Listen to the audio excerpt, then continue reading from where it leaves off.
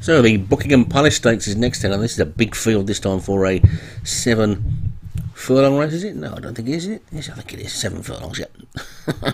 I'll get the right head on it in a minute, and it's a 7 furlong 0 to 110 handicap. Outback for Django is the top one. Kinky Boots, Darren Thompson, Jupiter Islands, Graham Clutterbuck, Reaver Prince, Thunderspark, Sick Beats, Hands, Twizzle, David Robertson, Black Samurai Hands, Damage Control, Paul Rhodes, Beaujeu, Blandior, Vinnie Gerard, Secret Solve, Carla Agante, Post-Time Favourite, Obi-Wan, Pan Hellenic, Stu Gray, Cadu El Easy, and Daggerman, Daniel French, No Cure, Obi-Wan, Sirocco, SM Fisher, Secret Token, Mares Ad Mystery, Gypsy Queen, Martin Leadham, Lucky Best, Darren Howes, Le Bobomere, Stu Gray, and Arcelia, Mares Ad Mystery. So 21 then.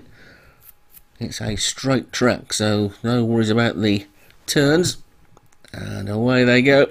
And the sun's back out again now after the rain of the first race, and Kinky Boots has got into the lead. So Kinky Boots is just about the leader, right over on the far side. Lucky Best looks like he's going to race all on his own and try and get over on that far rail. So let's hope the caravan doesn't keep changing angles, or we won't know where we are. Reaver Prince has come through to take it up then now. Lucky Best has gone right over on the far side all by himself, and those two appear to be in the lead, but it's difficult to tell. Reaver Prince definitely looks like the leader. Gypsy Queen is the grey up the centre of the track. That one appears to be going well as well, but it's Reaver Prince who races away from us in the lead then, and probably a good 3 lengths clear now. Out back in the yellow, who's on this near side up the centre of the track. Beaujeu Blandior is going well, so too is Kinky Boots right over on the far side.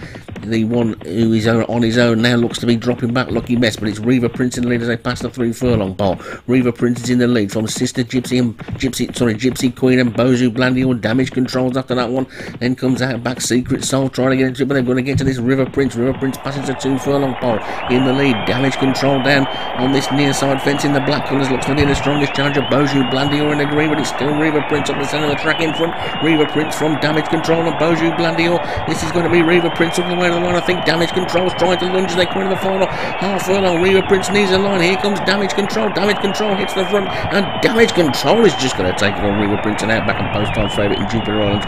And Beaujeu Blandior and Lucky Best was the last to finish. Made the wrong choice there to go on his own up that far rail, didn't he? And poor old Reaver Prince led everywhere with the line just about, but Damage Control comes up and takes it.